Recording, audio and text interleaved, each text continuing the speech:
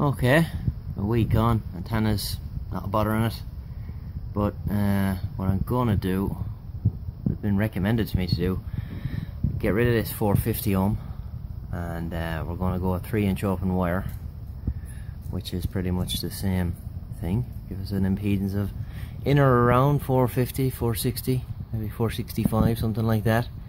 This 450 ohm is quite old, and as you can see, it's dancing around the place like a good thing, and it's joined in 3 places, so we're going to get rid of that, put up some open wire which will catch a little bit less wind, and should work better as well.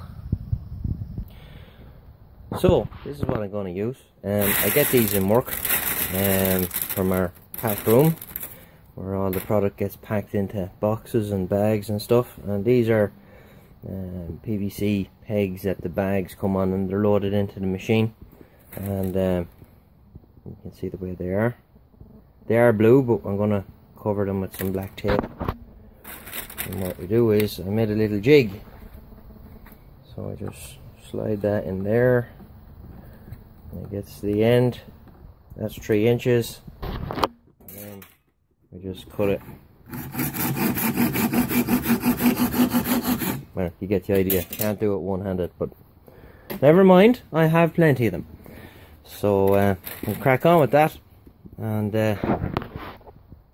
we can get the rest of it done. Okay, so they're all cut now. I've cut 70 of them. Need around 67 foot or so, plus or minus. Of course, we'll probably trim it a little bit to fit our application here, but the jig worked out quite handy. I just modified the end of it here, that let me see, I'll show you now, has like an end stop on it now, so I just slide it in like that. Took me about 10 minutes to cut 70 of them, so maybe not even that.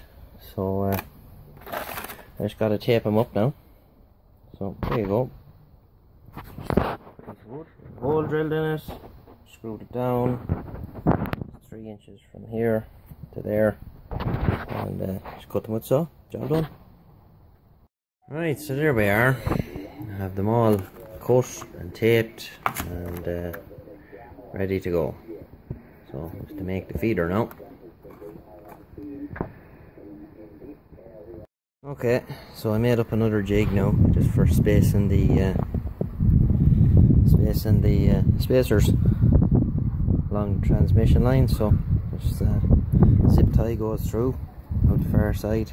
Everything is nice and tight, so it'll take me about half an hour or so to get this sorted out, and ready to put it up then.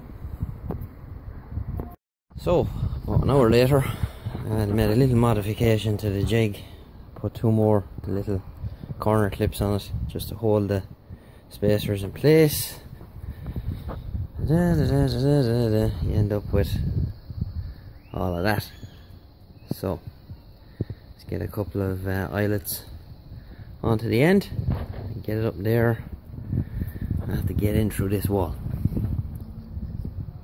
Okay, so there it is up.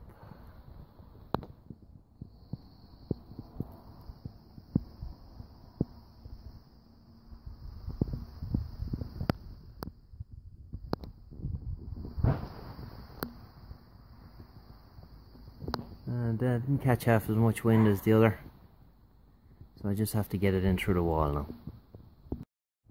Right, so I've been in through the wall, siliconed up, a nice little box on it there, so you get the idea. Alright, so that's what the inside end looks like.